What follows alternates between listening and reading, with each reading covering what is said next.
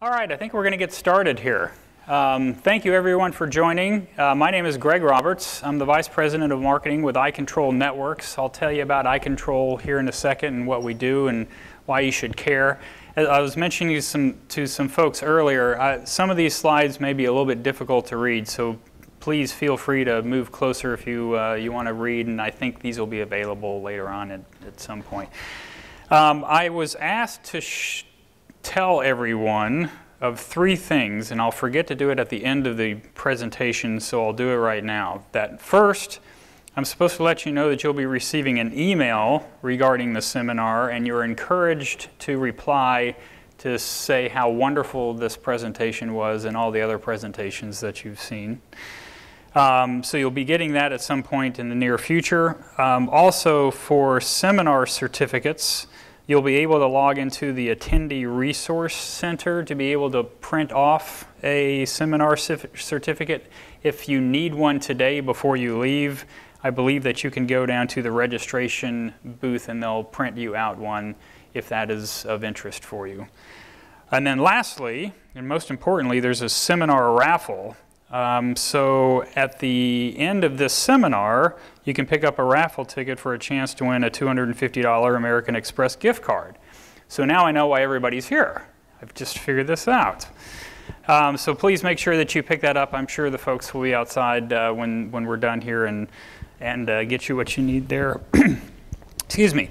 So what I was going to walk through today was a little journey of the connected home. I was just talking to some folks here and trying to understand what is everybody's interest and what is everybody's knowledge of the connected home. And I can speak to a number of different things here, but let me ask a couple of questions first. How many people are familiar, or how many people see advertising for smart home systems today? How many people consider themselves familiar with them? Okay, great. How many people actually have what they would consider a home automation or a smart home system in their home today?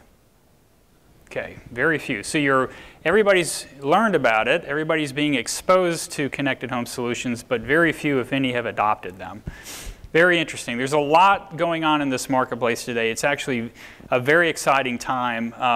And while there's so much advertising, so much consumer education going on, and so much innovation happening right now, we're just at the very beginning stages, and this is perfect proof. Everybody's learning about what connected home and smart home solutions can do for them.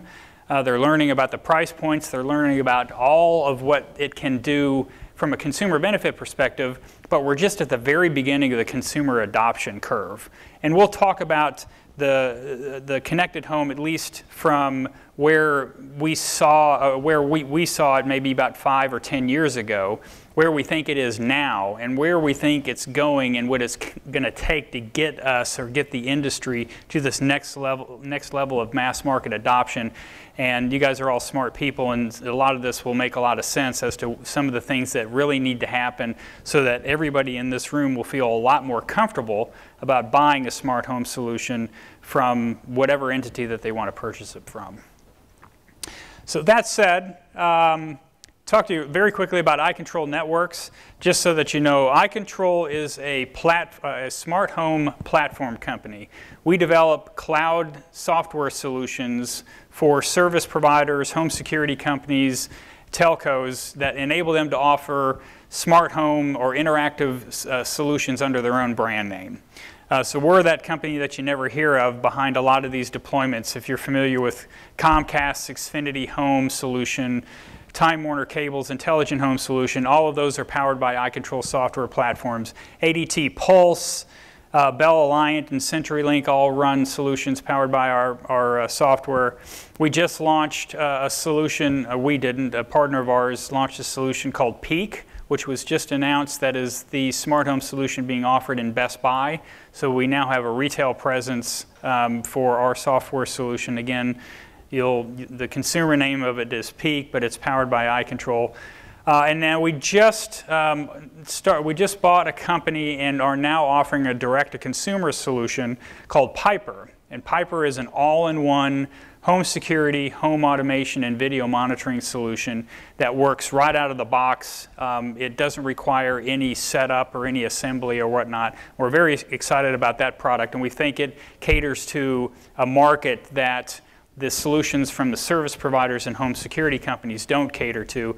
I'm happy to talk about that a little bit more if there's an interest there. So that's what iControl does. We really have a focus on mass market solutions for every household in the world. So we're looking at the industry from an end user perspective and providing solutions that enable these companies to offer affordable solutions to their customers, and again, under their own brand name. So what is the connected home? I talk to a lot of analysts and reporters in this space, and there's a ton of buzz going on right now in the connected home world. Is it all about the connected devices, or is it about smart home solutions? There's a big difference, but they actually come together. Connected devices.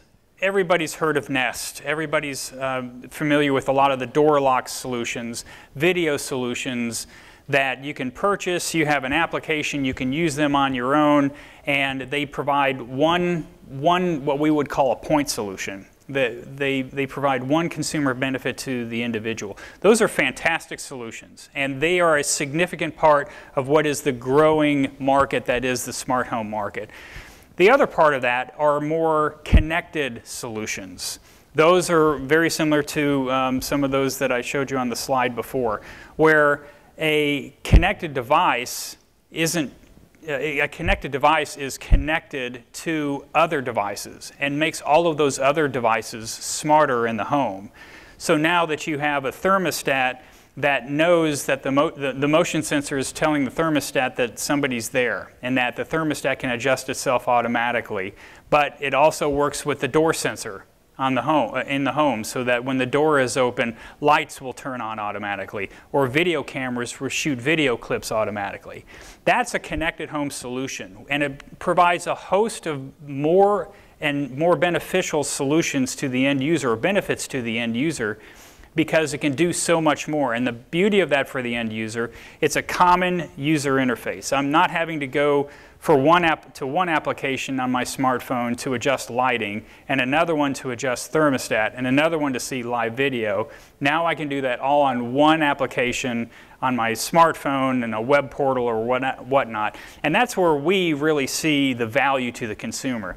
Most of the presentation that I've got for you today is about the smart home, the connected home solution that brings all of these connected devices together to really drive consumer value.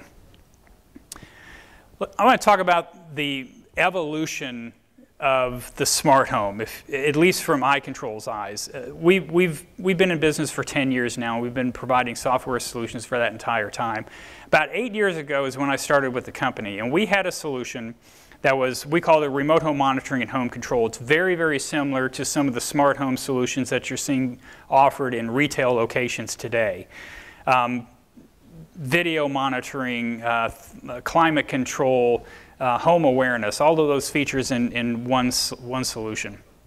The very first thing that I did when I got to the company is I took that to research. I wanted to understand, what do consumers like and dislike about this solution, because we got to figure out how to go sell it to the end user.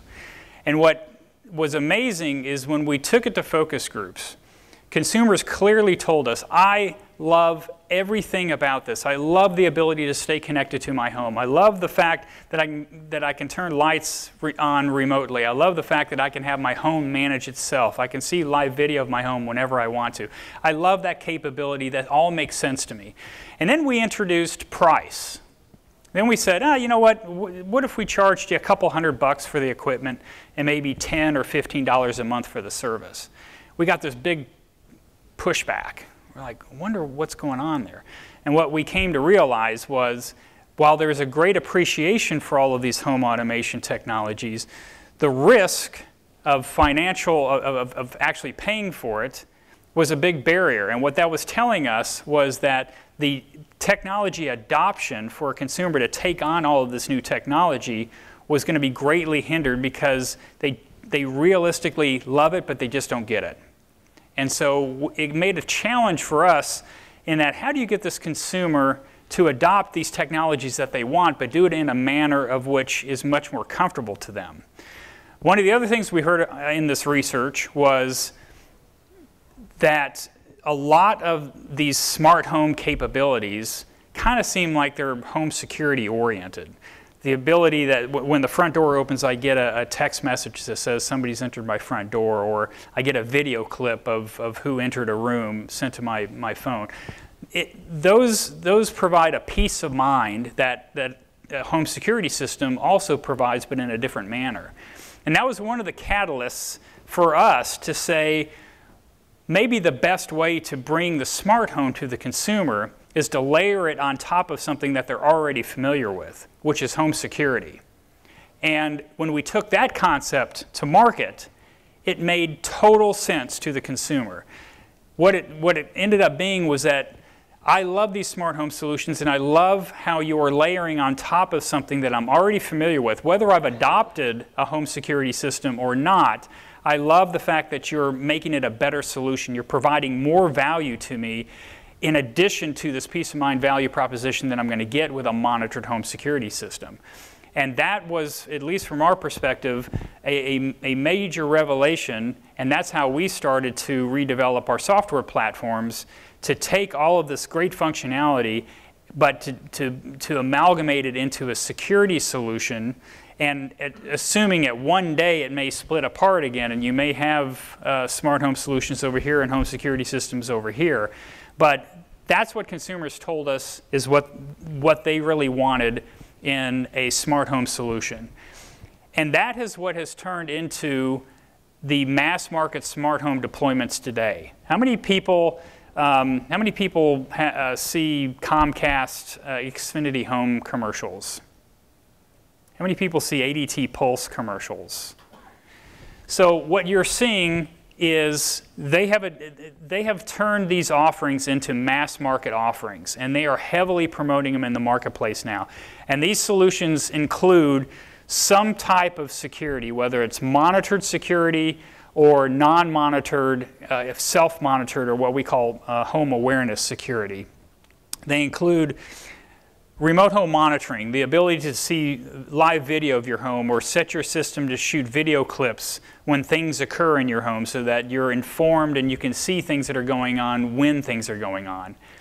Home control and home automation, the ability to have your home manage itself. Very simply, lights turn on automatically, thermostats or climate changes automatically depending on behaviors and depending on how you interact with your home. Energy management, all of those things that I was just talking about, but optimizing a system so that it can decrease your utility bill by anywhere between 10 and 25%. And home health care. This is somewhat of a new trend for the smart home, but adding home health care solutions on top of some of these smart home offerings in the marketplace makes a ton of sense, and it broadens the target audience for the smart home in a number of different ways. So what we said is, if this is the market today, where's the market going? What, as a software company or as a technology company, what do we need to be prepared for? And so what we did is we went back to consumers in a research study that we conducted the latter part of last year. And we asked consumers about a whole bunch of different types of features and functionalities. If this is the marketplace today, what other things do we need to add on? And what other categories do we need to accommodate in order to provide more value to the end user? There's a ton of stuff that came out of that research, and I'm going to give you a resource at the end of this presentation to go download that you can read some of the highlights of that research. But the one key thing that came out of that was the biggest revelation to us, if you look at the whole connected home and smart home world and all this technology and all of this new stuff that's coming out in the marketplace, was that safety and security are absolutely critical in order for consumers to adopt a smart home technology. It was very, very clear to us based on the consumer input that we must continue to drive this peace of mind value proposition with smart homes. So the industry needs to, not just our company, but the industry needs to continue to drive the peace of mind value proposition in order to continue the mass market adoption phase of the smart home.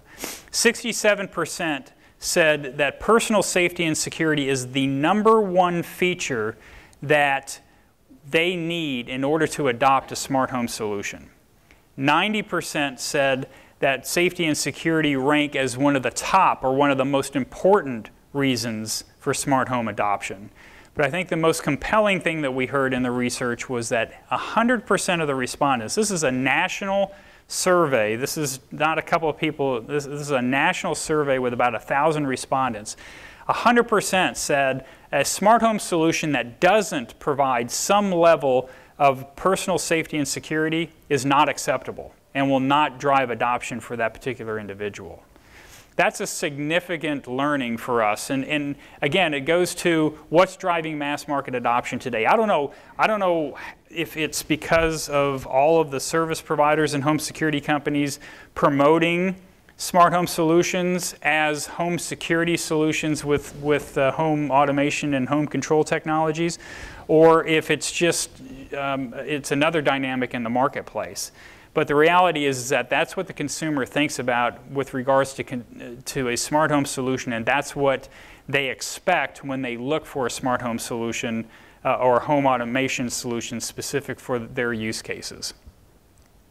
So if that's the market today, and we're convinced that the market has the technology and the different use cases to drive mass market adoption, how do we get from this beginning stage of adoption, which is really on the left side of this graph, to where the industry says we should be at a $71 billion industry in the next 3 to 4 years, which I think is from a Juniper research study? We think that the market is going to have to go through a breakout zone, if you will, or a discontinuous event that a lot of other industries have gone through that is going to have to, it's really required in order to jumpstart this next level of growth for the industry. What this breakout zone is, it's an amalgamation of high consumer value and what we call a frictionless experience. I'm going to talk about frictionless for the next couple of slides, so stay with me here. What I mean by frictionless is taking the barriers away for the end user to adopt smart home technologies. Make it easier for them to add use cases to make their own smart home solution the way that they want it without having this experience that I mentioned at the beginning of the presentation, where I've got one application that controls lights, another application that controls thermostats, another application that controls video. How do we break down those barriers to make it easier for a consumer to build and amalgamate a solution that best fits them in the most painless way possible? That's what we mean by a frictionless experience. Let me give you an idea of what we're talking about. And I hope you guys can see this in the back. The video game market back in 1995 had grown to about a $2.6 billion industry. It really peaked out there. And the reason it peaked out there was if anybody like me back in 1995, if you went and bought a video game, it was absolutely painful. First, you had to go find a store that had a bunch of video games. When you got there, you hoped that they had the video game that worked with your computer, your type of computer, your operating system, the video card that you had in your computer, the RAM that you needed in order to run the software, the joystick. All of this stuff were friction points. It was an absolute pain to go find that video game. And then what happened? The console came out. PlayStation and all of these others came out and made it a very, very frictionless experience. Now when you go into a store, or since 1995, when you go into a store, you see a PlayStation game, you automatically know that that works with your console. It's made it very, very simple for the end user, and you can see adoption skyrocketed. It was a 17x market gain, took the market to $44 billion in 2013. How did it do that? One, compatibility, which I just talked about. It was really, really simple to go buy a console and know that any of those games will work on your console. And 2, price. It was easier to develop games. And if it's easier to develop games, you have more developers developing games, and when you have a bunch of games on the market, it drives pricing down. It was the perfect scenario, the perfect storm for that industry, and they continue to benefit from this particular event. Another very similar scenario that happened in the marketplace was computer software. Again, in 2006, it was about a $3 billion industry, and you went through the same thing with buying computer software. You went to a store. Did it work with your operating system? Did it work with your computer? Did it support all of these other things that you needed it to support? It was an absolute pain, and half the time you couldn't find that right solution. It was a very, what we would call, friction experience. And then Apple introduced the Apple Store, the App Store. And it made it very, very easy to go and to buy software for your computer. It took that industry up to a $37 billion industry, and it's still growing. How it reduced friction was, 1, discovery. It was so simple. I don't have to go to a bunch of stores. I don't have to search a bunch of sites. I can go to a store. Any one of those software solutions in that store works with my computer. Very, very easy. Price, again, much easier to develop because it's a standard. It's based on some standards that's easy to develop to. A lot more developers, a lot more competition, pricing went down. And billing, I already have this billing relationship with Apple. It's really easy for me to click a button because I know I'm going to have to pay for it. Again, I don't have to worry about, do I have to pay a monthly fee for somebody here, or do I have to accommodate a method of payment that I'm not really interested in doing via credit card or whatnot. I've already got this relationship, and it makes it really, really simple for me to purchase. Those are perfect examples of what happened with other industries that needs to happen in the connected home industry. How we look at the connected home is that there's about 7 degrees of friction for every connected home use case. What do I mean by that? For every use case, there's discovery. How do I find out about this solution? Do I have to look for an advertisement? Do I have to go online to find it? How do I find out about what this can do for me? Management of that use case. How do I use it? How do I learn how to use other parts of this solution? How will it work in the future? How will it change in the future? What resource do I need to find to be able to figure out how to manage that? Setup. Do I set it up? Does an installer set it up? Is it an amalgamation of both? Support. Who does the support? Is it a support center? Is it online? Is it working with somebody I'm not familiar with? Is it working with somebody that I'm already familiar with? Price. Is it a monthly fee that I have to pay? Is it a one-time charge that I have to pay? Is it, could it be a little of both? Could it be a subsidized model or something for this particular use case? Billing, who do I have the billing arrangement with? Is it somebody I already do business with? Is it somebody I want to do business with? How is that going to work? And then experience, about the user experience. Was it not just about the user interface, but also about the hardware experience? All of those are friction points that the end user has to go through when they, today in the connected home industry, when they want one use case. And to give you an idea of why this is a problem, let's take home security, for example. Home security has its own 7 degrees of friction, right? We talked about how does the smart home, how has it evolved to date? Well, it's evolved to date because the core of all these smart home solutions is based on home security. But when you add other items, let's say smart lighting and home awareness features, you've added a whole new set of friction points. A whole new set of friction points that the consumer has to go through in order to add use cases to that smart home system. You want to add more friction points. You want to add even more. The consumer won't go through this. They won't go through the process of getting a smart home solution by having to go through all of these friction points every time they want to add more features and more functionalities onto their solution. It just won't happen. And that's what's hindering growth in the connected home space today. And that's what the industry has to address to really get us on this hockey stick consumer adoption that I was showing on the earlier slide. When we as an industry can take those friction points out, then we're going to see that same hockey stick that we saw in some of the other ecosystem markets that we talked about before, the video market and the consumer software market. We need a low friction experience to really jump the growth of this. And what we mean by that, back to my earlier slides, is of these 7 degrees of friction, any time as an end user that you add a new use case to your smart home solution, the nth use case is just as easy and just as familiar as the very first one. And I'll give you a couple of examples of that in a second. But that's, if you have a smart home solution and you want to add climate control, it should be very, very simple for you to be able to find that solution, be able to add it to your solution, and it should work exactly like some of the other items that you have as part of your smart home solution. If it doesn't, you're adding friction to the marketplace, you're adding friction to the buying experience, and that's what's hindering consumer adoption.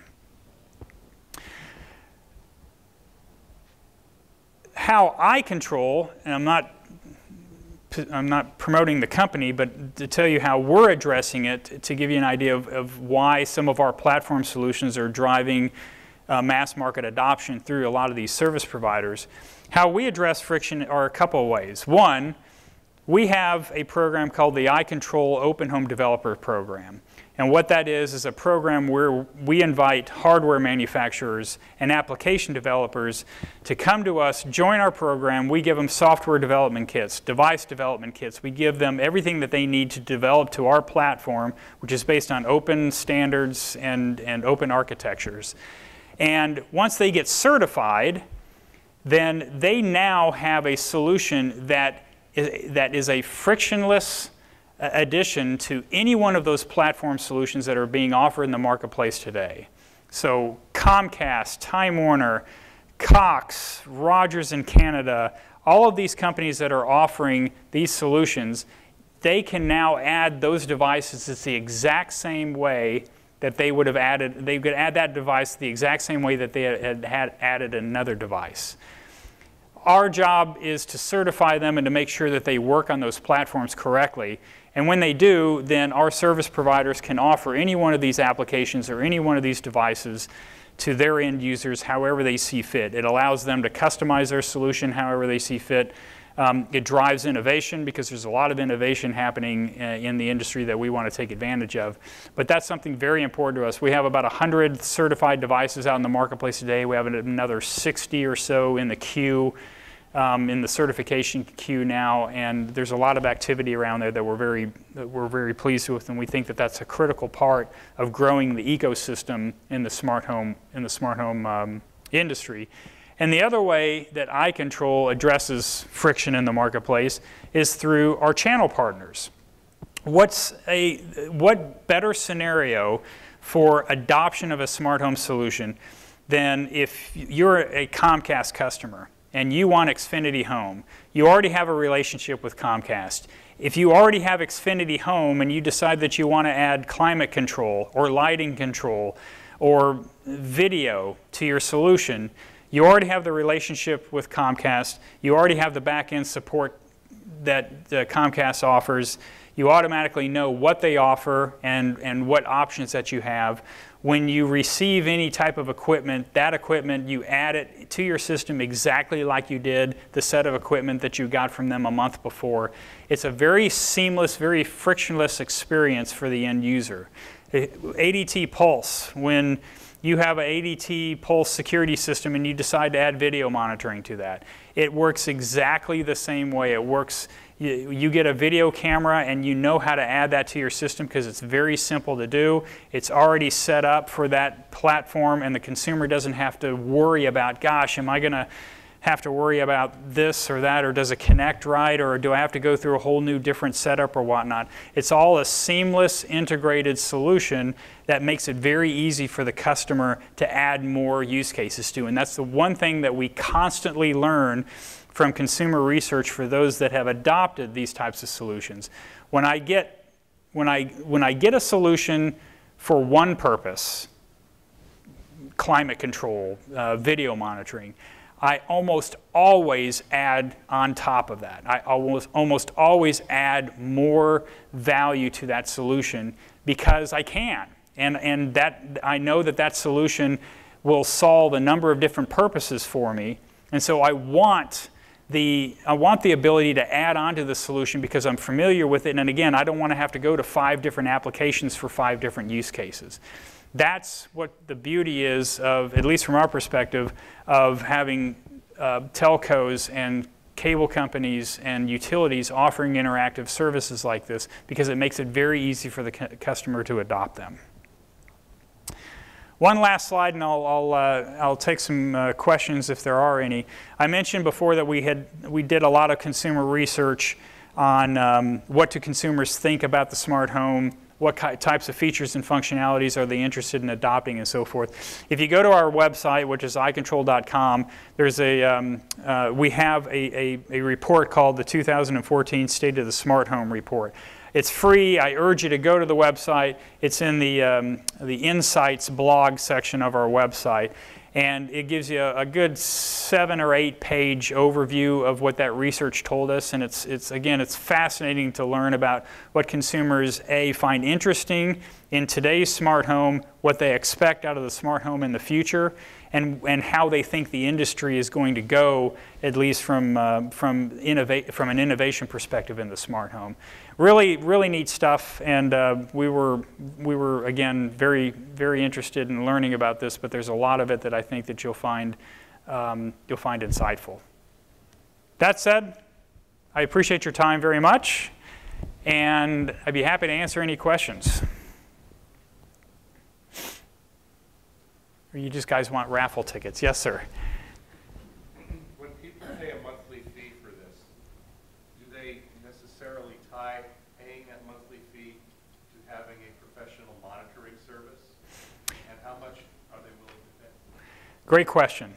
So what we have seen in the market is a couple of different scenarios.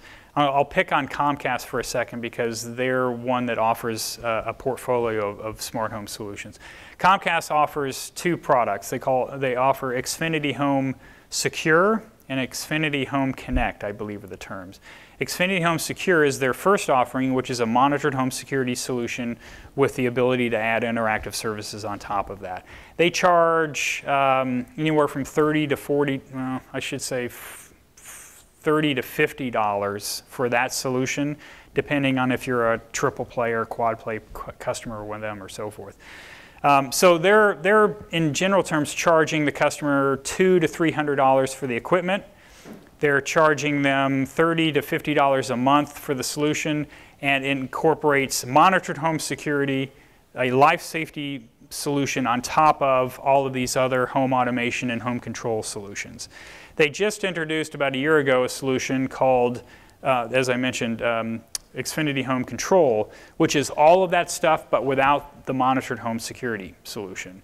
And that's a trend that we're starting to see in the marketplace today, which is very interesting, because if you remember the very beginning of this presentation when I was talking about the product that our company offered 8 years ago, which was a smart home solution that didn't have monitored home security to it, consumers were like, I won't adopt it because I just don't understand it. It's too much of a technology leap for me. But now, today, with consumer education that's happening in the marketplace, you're starting to see more of an acceptance to that. I totally disagree. It's not consumer education that made the difference. What's that? What is? It's these things. Smartphones? Absolutely. Oh, they played a major role. That is why a self-monitored solution is practical, because now someone opens the door, you see it almost in real time. That absolutely plays a big role. There's no question. Mm-hmm. And so what's happening is you're starting to see a lot of retail smart home solutions pop up in the marketplace. I mentioned one that's powered by iControl, which is the Peak offering in Best Buy, but there's smart home solutions in Lowe's and Home Depot and some of the office supply stores and so forth.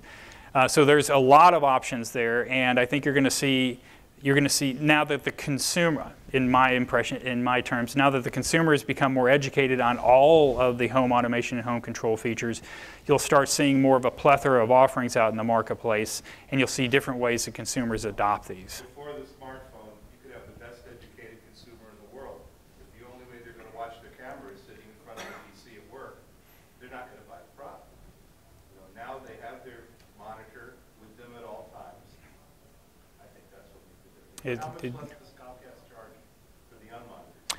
I believe they charge like $19, $15 to $19 for that. So it's probably, I think it's like $100 installed and maybe $15 or $20 a month. That's, there's some other products out in the marketplace like that that are similar. I think Peak, the Best Buy offering, is somewhere in that price range as well. So it's evolving. You know, it's a very dynamic marketplace, and I think that you'll see a lot of innovation on how these solutions are packaged and the retail offerings that they're actually being offered in. Another thing about these non-monitored solutions is that in most terms, they don't require contracts. So the traditional model for a home security system, as well as these new interactive home security solutions that have home automation, generally require a 2 to 3 year contract. But with the non-monitored version, the cost of equipment is much less for the company offering that, so in most terms they take away the contract there. So it makes it easier for the consumer to adopt. Less of a friction point, if you will. Great question. Other questions? Yes, sir. When, if you're doing a home monitoring solution and you're doing streaming videos, let's say the cell phone or something like that, is that going out through the internet connection back to the home, or is it a wireless cellular option to the home, or is that just there's multiple options to do that? There are multiple options. The more prominent solution that happens in the market today is that it's going through the cloud and being broadcasted back out to the user interface. One of the reasons that's very important from our perspective is that we need to make sure that that video is secure, that it's encrypted, and if we can take it, we're in charge of the path that video goes out of the home, then we can make sure that that video is encrypted in a way that makes it a very secure solution for the end user. There are other solutions out there that don't necessarily follow those same protocols, may be less secure in the marketplace, and there are some more local video solutions that don't actually go through the cloud that are more local. But the predominant one is through the cloud. Did that answer your question? Which is, yeah, a lot of you are saying, well, that's a bandwidth issue, right? Well, it can be. The funny thing about video cameras, again, this is what consumers have told us. When you market video as part of a smart home solution or a home security solution, the very first thing the customer thinks is, oh good, I'll use that camera to catch the bad guy. Well, guess what? You don't have many bad guys coming into your home all the time, and what people end up using those video cameras for is for family management. Knowing when my kids got home from school, knowing when the pet sitter arrived, seeing things that are going on in your home when you get a notification so you can verify what's going on in the home. And from that perspective, there's generally not a lot of, you're not watching video a whole lot during the day. What's actually happening is you're getting, a minute or two of video feeds whenever you want them, or you have your system set up so that when something happens, the front door opens, it shoots a 30-second video clip, stores it in the cloud, and then I have access to that data whenever I want to.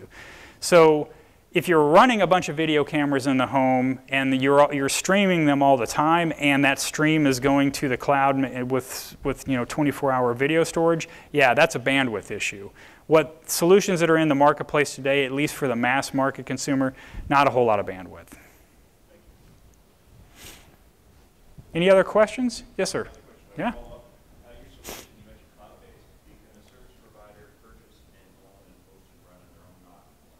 Yes. It's either or. From our perspective, speaking to iControl, the model usually works like this. We get a service provider up and running. We support market trials up to a point where it makes sense for them to take the software into their own environment. And then we are no longer hosting it. We're just licensing the software to them. Most of our tier one partners are licensing our software. There's a few that we still host it for. Yes, sir. Inevitably, there's problems with communications. In the case that, let's say, you lose your connectivity at the residence, is there any way for your service to notify people on the other end that are connected to it that something has gone wrong? Absolutely, yes. So, and not just speaking for our solutions, in most of the solutions that are out there in the marketplace have some mechanism of which automatically sends the end user some type of notification that broadband is down or there's something wrong with this system. All of the solutions that we offer, that our service provider and home security companies offer, all have cellular emergency backup. And some of the home security solutions are actually security prominent out of the home. It's not connected to broadband. But the reason that we have that is that if you're buying a life safety solution, you need to always be secure. So if there's any break in connectivity outside of the home from broadband, it automatically shifts over to cellular.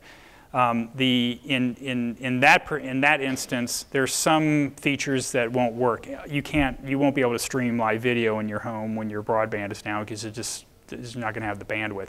But everything else works normally, and you still have that connection to a central monitoring station that you need for a home security system.